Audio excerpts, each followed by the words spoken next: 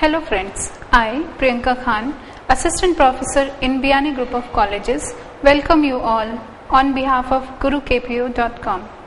Today I am going to deliver the lecture on the topic Salient Features of Chordata. This topic is related to BSc students. Chordata word is derived from two Greek words, that is chorda and atom. Chorda means cord and atom means bearing. It means chordata are cord bearing animals. Actually, chordata is the last major phylum of animal kingdom and it is the largest deuterostome phylum. And cord represents notochord, which is the special character of the chordata. This word chordata was first most proposed by Balfour, and according to him, the chordate animals have main three features inside their body, and one is dorsal tubular nerve cord, second is presence of notochord, and third is presence of pharyngeal gill slits. And fourth one is post-anal tail is also an important chordate feature. These four characters, if present in the animal's life stage at any time, either in embryonic stage or in adult stage or throughout the lifetime, then that animal will be a chordate. So first discuss about all these characteristics in quite detail. The first most is nerve cord. Nerve cord is dorsal in position of the body and it is a hollow tubular nerve cord, hollow tubular nerve that is extended from head to tail region. Inside this tubular outgrowth there is a liquid fill that is called neurosil. In higher chordates, this nerve cord is modified into central nervous system, which anterior part forms brain and the posterior part forms spinal cord. Otherwise in lower chordates this nerve cord remains as this. The second one is the important feature that is called notochord. Notochord, as you can see in the diagram, this lies in between the alimentary canal and the dorsal tubular nerve cord.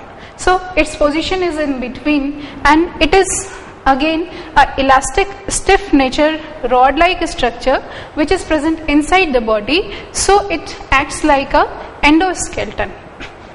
And on this cord presence, the kingdom is named as the chordata. Notochord in again higher chordates, it is either replaced or modified into vertebral column. Otherwise in lower chordates it is remained as such as the notochord rod like structure. The lowest is ventral side.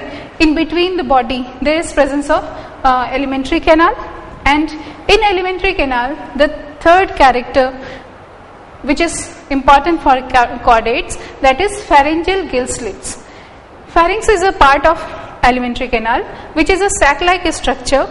In this sac, on the lateral walls of the pharynx there are slits and these slits are in pair.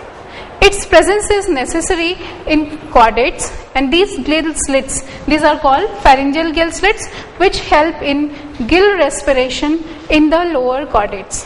Through these gill slits water circulates and they help in aquatic respiration. After that, all the chordates have tail, and that tail is post-anal in position, that is it is present after anus.